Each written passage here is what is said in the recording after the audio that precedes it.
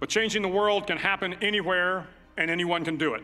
What will the world look like after you change it? I have a few suggestions that may help you on your way to a better world. And while these lessons were learned during my time in the military, I can assure you that it matters not whether you ever served a day in uniform. It matters not your gender, your ethnic or religious background, your orientation, or your social status. Our struggles in this world are similar, and the lessons to overcome those struggles and to move forward, changing ourselves and changing the world around us, will apply equally to all. So here are the 10 lessons I learned from basic SEAL training that hopefully will be of value to you as you move forward in life. Every morning in SEAL training, my instructors, who at the time were all Vietnam veterans, would show up in my barracks room, and the first thing they'd do was inspect my bed. If you did it right, the corners would be square, the covers would be pulled tight, the pillow centered just under the headboard, and the extra blanket folded neatly at the foot of the rack. It was a simple task, mundane at best, but every morning we were required to make our bed to perfection. It seemed a little ridiculous at the time, particularly in light of the fact that we were aspiring to be real warriors, tough, battle-hardened SEALs. But the wisdom of this simple act has been proven to me many times over. If you make your bed every morning, you will have accomplished the first task of the day. It will give you a small sense of pride, and it will encourage you to do another task, and another, and another. And by the end of the day, that one task completed will have turned into many tasks completed. Making your bed will also reinforce the fact that the little things in life matter. If you can't do the little things right, you'll never be able to do the big things right. And if by chance you have a miserable day, you will come home to a bed that is made, that you made. And a made bed gives you encouragement that tomorrow will be better. So if you want to change the world, start off by making your bed. During training, the students are all broken down into boat crews. Each crew is 7 students, 3 on each side of a small rubber boat, and 1 coxswain to help guide the dinghy. Every day, your boat crew forms up on the beach and is instructed to get through the surf zone and paddle several miles down the coast.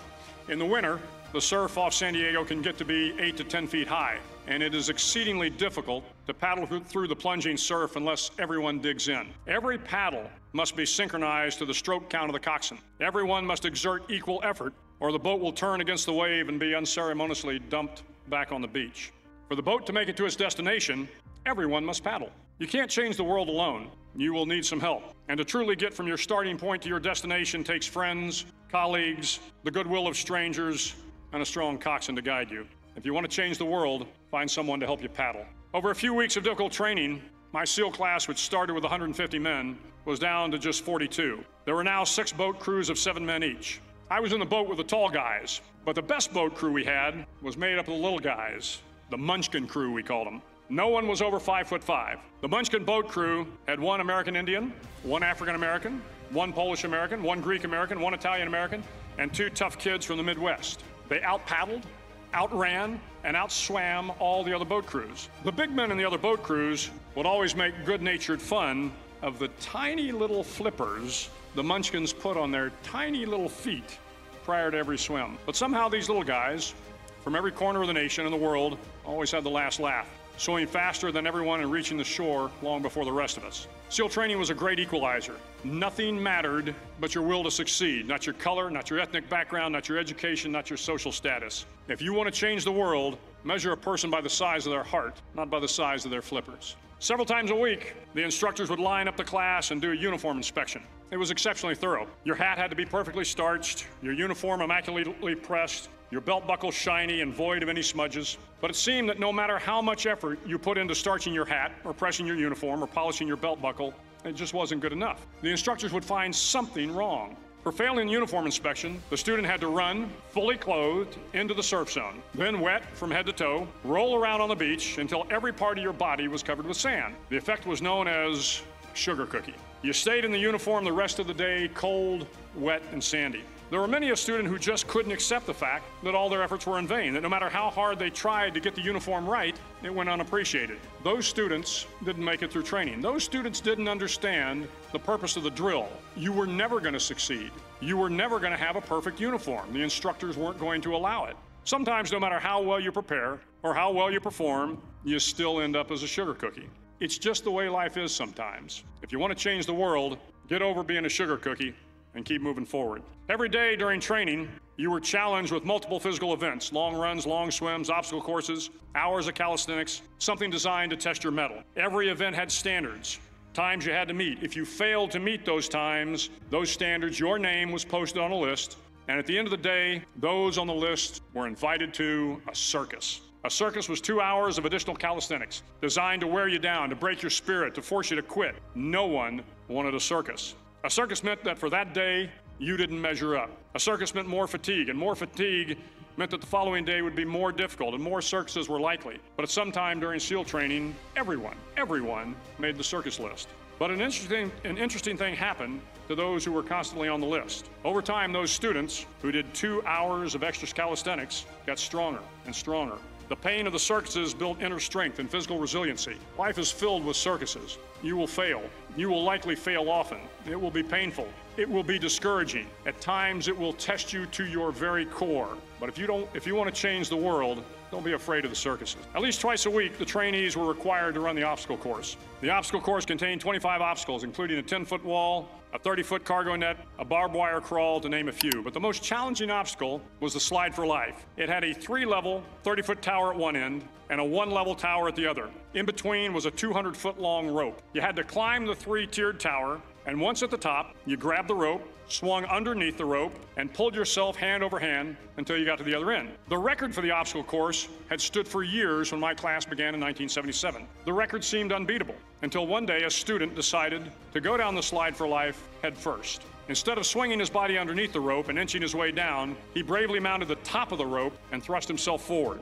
It was a dangerous move, seemingly foolish and fraught with risk. Failure could mean injury and being dropped from the course. Without hesitation, the student slid down the rope perilously fast. Instead of several minutes, it only took him half that time. And by the end of the course, he had broken the record. If you want to change the world, sometimes you have to slide down the obstacles head first. During the land warfare phase of training, the students are flown out to San Clemente Island, which lies off the coast of San Diego. The waters off San Clemente are a breeding ground for the great white sharks. To pass SEAL training, there are a series of long swims that must be completed. One is the night swim. Before the swim, the instructors joyfully brief the students on all the species of sharks that inhabit the waters off San Clemente. They assure you, however, that no student has ever been eaten by a shark, at least not that they can remember. But you are also taught that if a shark begins to circle your position, stand your ground. Do not swim away. Do not act afraid. And if the shark, hungry for a midnight snack, darts towards you, then summons up all your strength and punch him in the snout, and he will turn and swim away. There are a lot of sharks in the world. If you hope to complete the swim,